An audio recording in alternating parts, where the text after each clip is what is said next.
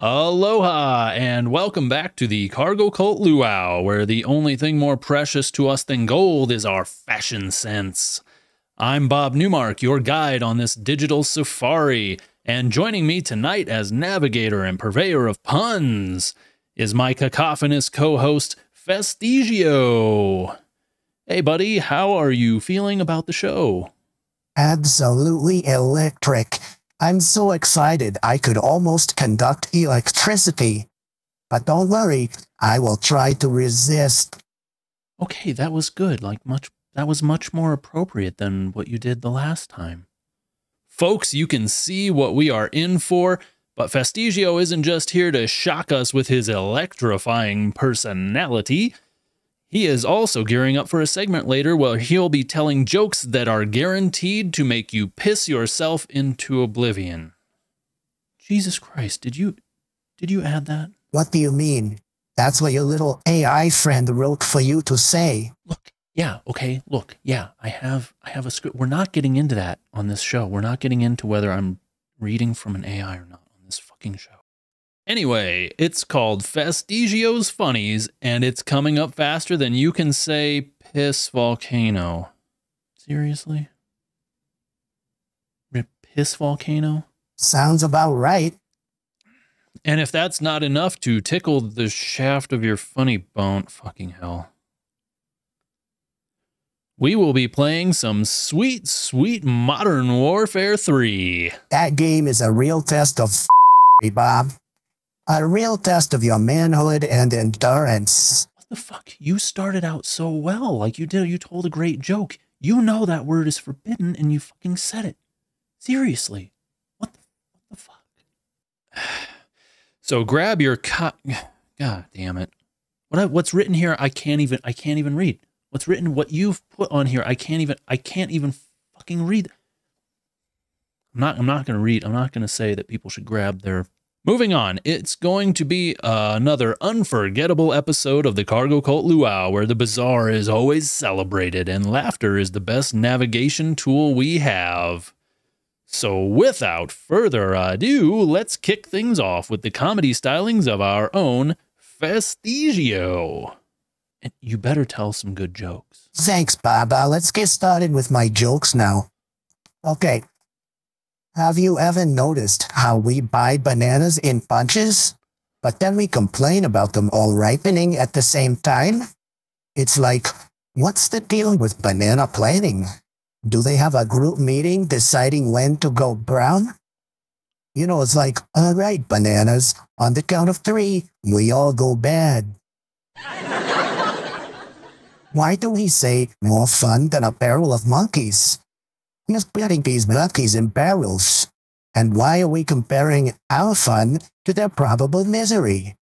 I've never seen a monkey in a barrel, but if I did, my first thought would not be, wow, they are having a blast in there.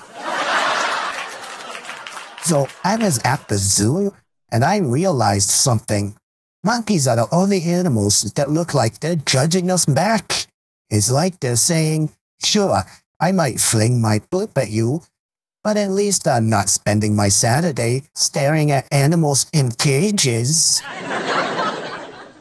I was eating a sandwich in the park the other day, and this squirrel comes up to me, staring, and it hit me. If squirrels could talk, they would definitely be the food critics of the animal kingdom. He'd be like, oh, I see you chose the almond butter over peanut butter. Bold choice. A bit derivative on the presentation, but the nut choice? Nah. Okay, that was pretty good. But hold on. Why does it sound, though, that like you're just telling Jerry Seinfeld jokes with like monkeys and the squirrels thrown in? You're right. I think I could explain this with a story. Okay, fine. A story. Okay. Years ago, Jerry Seinfeld was very popular, and he wanted to make some t-shirts for his fans to buy. So he contracted a company in Bangladesh to produce them.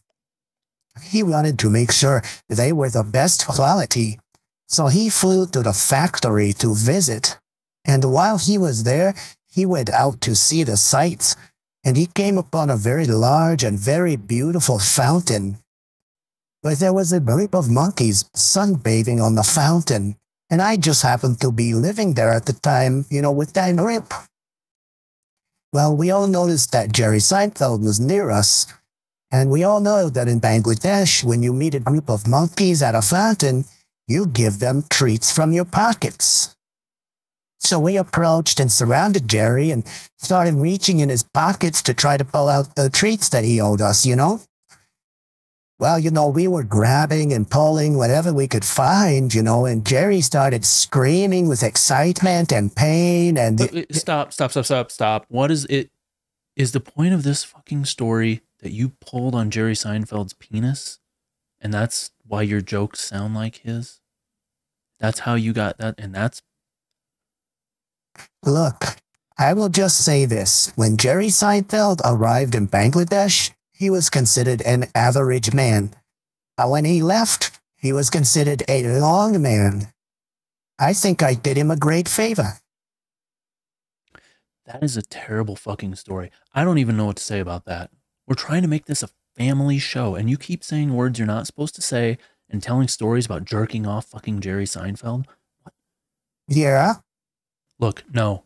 Your jokes are over, okay? Your jokes are over. And now we'll go to the part of the show where we play Call of Duty. Oh, that sounds like so much fun.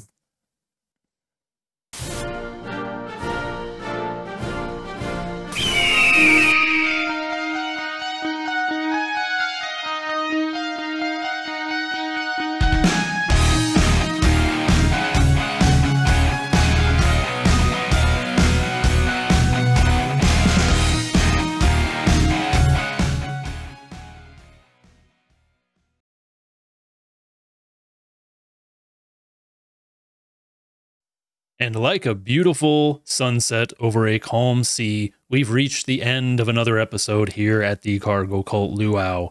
What a journey it's been. Don't forget, I told some really good jokes. How could we possibly forget your debut segment, Festigio's Funnies, or maybe we should call it Festigio's Piss Volcano? Oh, thank you. Wow, that would be really great if we could call it that, my goal is to make comedy great again, and that would really help. Fucking whatever. Folks, as we say goodbye for now, we hope you leave with a little more curiosity. Bye, curious. And a lot more laughter in your hearts. So until we meet again, keep exploring, keep questioning, and most importantly, keep on laughing.